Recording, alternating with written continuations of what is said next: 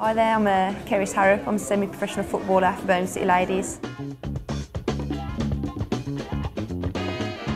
It's just a charity that's obviously raising awareness of HIV. I think there's a lot of people in the country that don't really know much about it.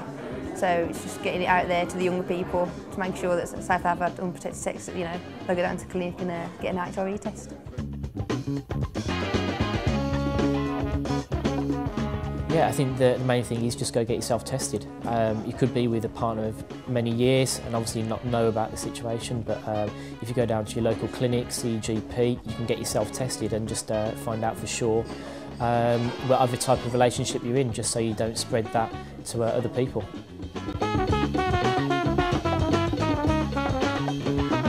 I think people obviously just, if they think they've got a problem, then just go down to the clinic, get tested early, because then that'll stop things, from spreading to anyone else, and hopefully that won't happen.